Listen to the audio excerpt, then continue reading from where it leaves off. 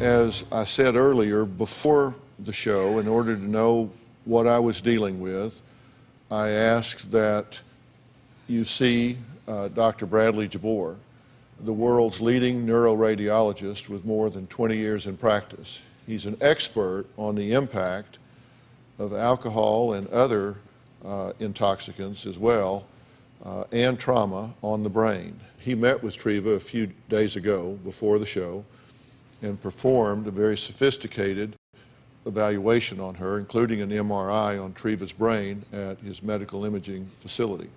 Dr. Jabour, could you join us up here, and let's just go to the screen, and I would like to explain to Treva and her family.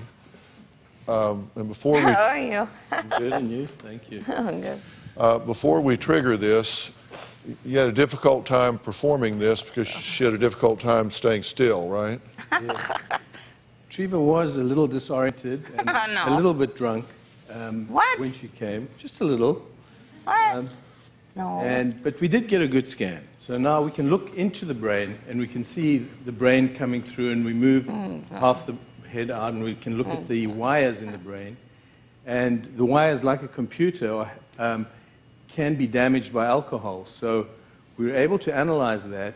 This is Treva's brain on this side, and you've compared it to a normal brain with no damage or impact on the other side. Tell us what we see Correct. here.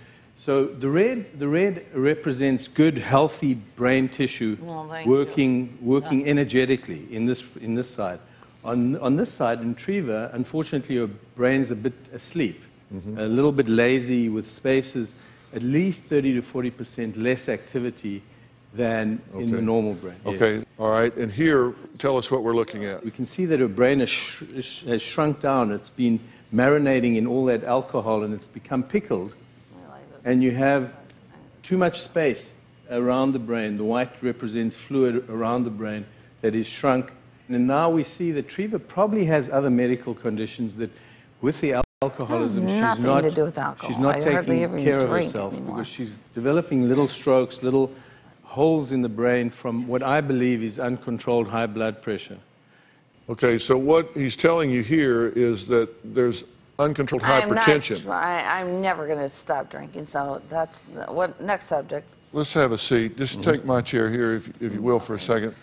What I want you to hear here very clearly, and what I want you guys to know, what I want you to understand here, is that what we're talking about here is there are some life-threatening conditions here, and it can't be reversed if you continue to put this toxic poison in the brain.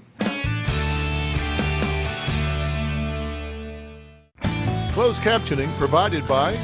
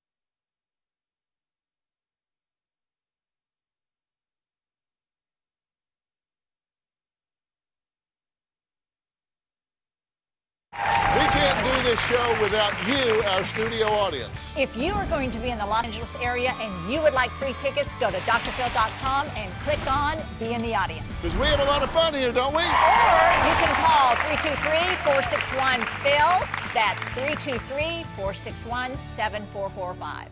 What are the biggest dangers to her life at this point? There are basically two. So what's happening Listen to what he with says.